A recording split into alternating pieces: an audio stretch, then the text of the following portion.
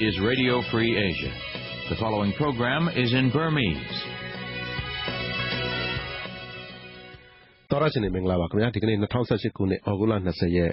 မြန်မာတက္ကရာ1380ခုဝါကောင်လာဇန်9ရက်တနင်္လာနေ့ည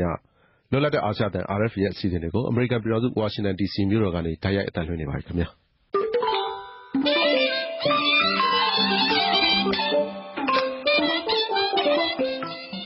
ကျွန်တော်ကနေရင်ကျော်ပါကျမကခင်ခင်ဤပါရှင်ဒီနေ့ညအစီအစဉ်ကိုမြန်မာစံတော်ချိန်ည9:00နာရီကနေ10:00နာရီထိလိုင်းနိုမီတာ22 kHz 13633ညလိုင်းနိုမီတာ25 kHz 11835နဲ့လိုင်းနိုမီတာ41 kHz 9533ညတို့အပြင် RFA Burmese Facebook စာမျက်နှာကလည်းတိုက်ရိုက်တန်းလွှင့်သွားမှာပါရှင်ဟုတ်ကဲ့ပါဒီကနေ့ညတင်ပြမယ့်သတင်းတွေထဲမှာတော့ Reuters သတင်းတောက်2ယောက်ကိုနောက်တစ်ပတ်တင်းလာနေ့မှာအပိသက်အမိန့်ချတော့မယ်ဆိုတဲ့သတင်း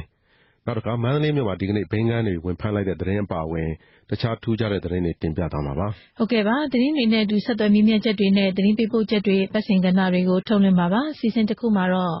တန်ခါပိတ်ဆို့မှုနဲ့ပတ်သက်ပြီးတော့အလေးထားချင်းချင်းသုံးသပ်နိုင်မှုအရေးကြီးတယ်လို့မြင်တယ်နောက်ပြီးတော့အမေရိကန်ပြည်ထောင်စုရဲ့အဖွဲ့အစည်းတွေမှာရှိနေတဲ့အထောက်အထားတွေအချက်လက်တွေကိုလည်း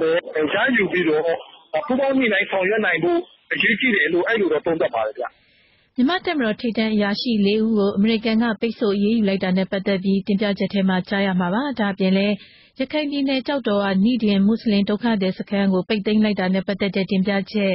နောက်နိုင်ငံတော်လျှို့ဝှက်ချက်အုပ်စုတွေနဲ့တရားစွဲခံနေရတဲ့ Reuters သတင်းတောက်တွေရဲ့အမှုရုံးချိန်းနောက်ဆုံးအခြေအနေအပြင်နောက်ပိုင်းမှာတော့ပညာရေးရာပရိသတ်ဆိုတဲ့အစီအစဉ်ကိုကျမတို့ထုတ်လွှင့်ပေးသွားမှာပါရှင်ဟုတ်ကဲ့ပါမခင်ကြီးအခုတော့ကျွန်တော်သတင်းတွေတင်ပြရအောင်နော်ဟုတ်ကဲ့ပါ